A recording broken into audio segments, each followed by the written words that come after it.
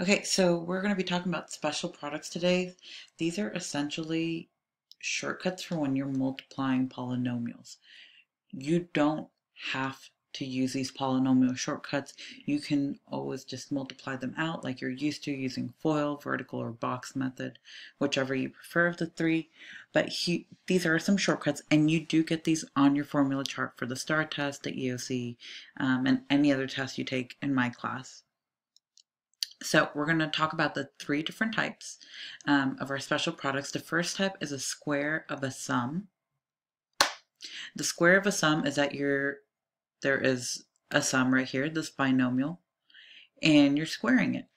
Now, what we're going to do is we're going to pretend we don't know the shortcut. I'm going to pretend that I don't know. So when you see something like this, you're going to have to go back to our exponent properties, and you're going to end up having to expanding until you understand. So we're going to expand these out, and this entire binomial is going to be then written 2 times. So now you've got a plus b times a plus b.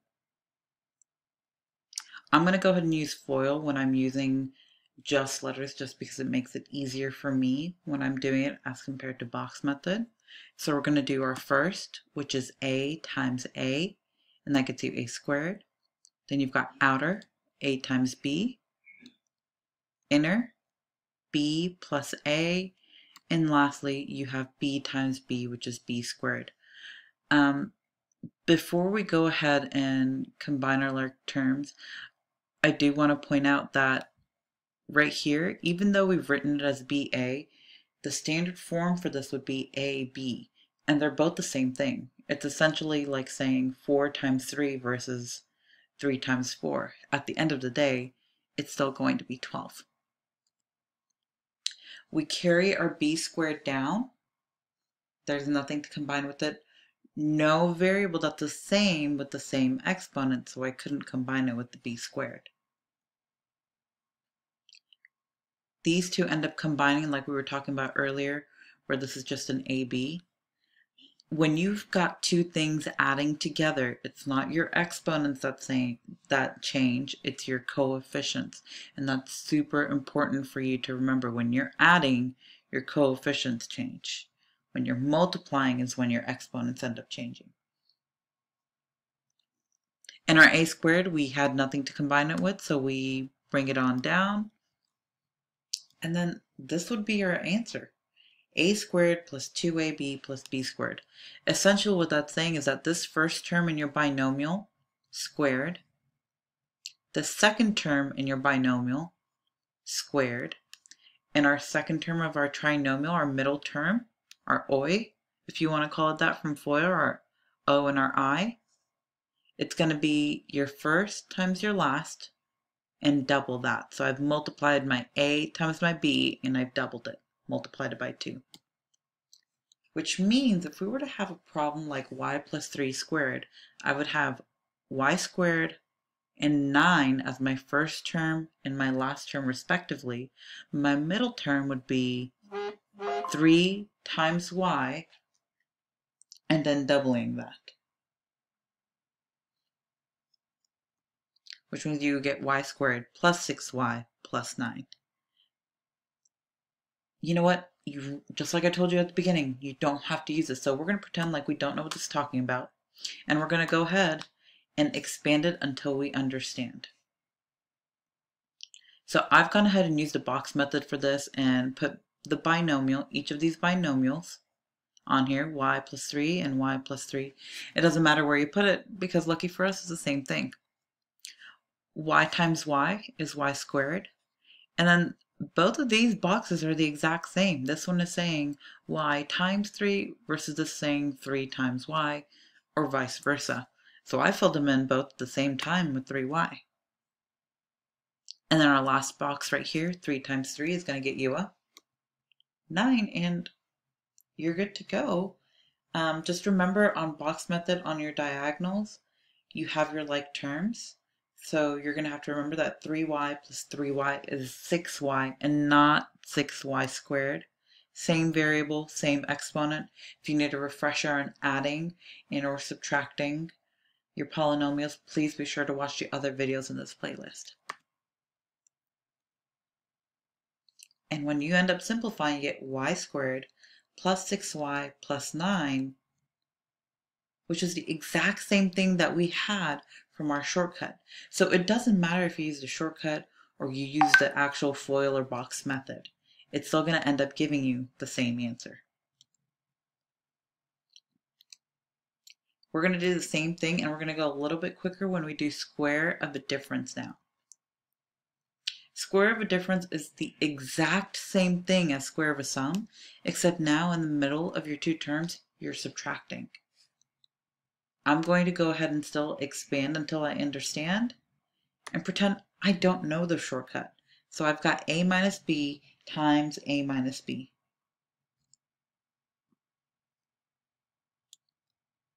I'm going to do my first, which is a times a, gets you an a squared. Outer, a times negative b, which is a negative ab. Inner, negative ba. And last, negative b times negative b, which gets you a positive b squared. Remember, I told you need to know your integer rules. You have to know negative times negative is a positive, and positive times negative is a negative. Before we combine our like terms, same thing here. This is a negative AB. It's the same thing as negative BA. Negative 4 times 3 is the same thing as negative 3 times 4. They will both get you negative 12. So our b squared comes on down, nothing to combine it with.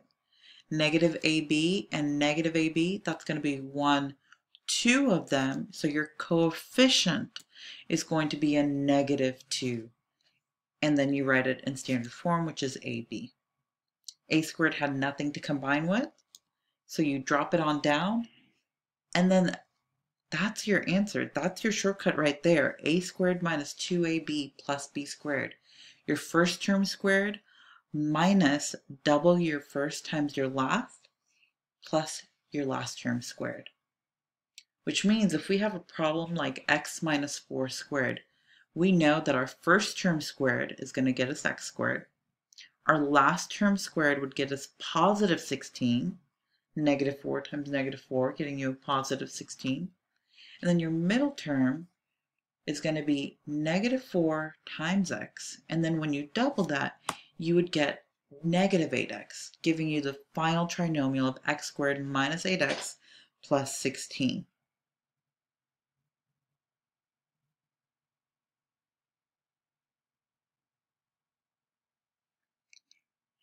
But we're going to pretend we don't know that. We're going to go ahead and expand until we understand and write out x minus 4, that binomial, 2 times because of our exponent. And this time I'm going to use box method again. Same thing as our last one. It doesn't matter where I put it because they're both the same. And even if they weren't the same, it won't matter as long as you have the binomials together, or trinomials. I went ahead and did x times x first, which gets you an x squared. And same thing happened as square of a sum, where this is negative 4 times x, but this is also negative 4 times x, which gets you negative 4x in each of those boxes, and this last box being a positive 16. Again, in box method, along the diagonal right here, you've got like terms because they've got the same variable and the same exponent.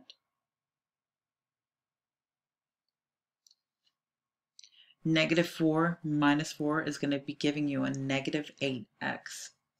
Now, your other ones right here, x squared and 16, nothing to combine with, so you just write it in, and you end up getting x squared minus 8x plus 16, which if you remember was the exact same thing we got when we used the shortcut right here. Again, you don't have to use the shortcut, but you are more than welcome to use this rule. You do not have to. Okay, so now we're going to go ahead and talk about this third one. This one is a little bit different than the square of a sum and square of a difference. This is actually a difference of squares. So it's not even set up as something squared. It's set up as a plus b times a minus b. So literally there is a difference here. in your signs. And when you see what our actual shortcut is, the name makes complete sense. So I just went ahead and wrote it down again so that I could apply my FOIL arrows. If you don't use those arrows anymore, good. If you do, that's okay too. So we're going to go and do our first term, which is a times a gets you an a squared. Our outer being an a times negative b gets you negative ab. Our inner being b times a, which gets you a positive ba. And thinking back about our other ones, this is of course a positive ab as well. And then you've got positive b times negative b, which gets you a b squared, but you've got a negative b squared because a positive times a negative gets you a negative. You'll notice something in the middle, and that's when I said, whenever I told you that BA is the same thing as AB, you've got a negative AB plus a positive AB. So these two are actually going to zero out, and they're going to end up canceling out. So you're only left with a squared and negative b squared, and you can't combine those two, so you drop them down, and both of these are our answers. A squared minus b squared is our shortcut, which means if you've got something like this, x plus 5 times x minus 5, it's going to be your first term squared, which is x squared, minus your last term squared, which in this case is a 5, so you're going to get x squared minus 5 squared, and you knowing your perfect squares gets you a 25. This can also be the case if you have x minus 5 times x plus 5.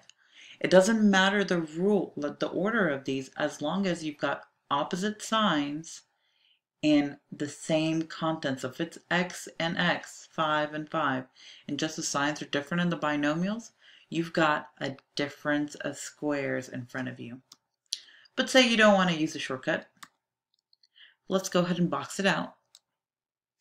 I went ahead and put x plus 5 times x minus 5 here.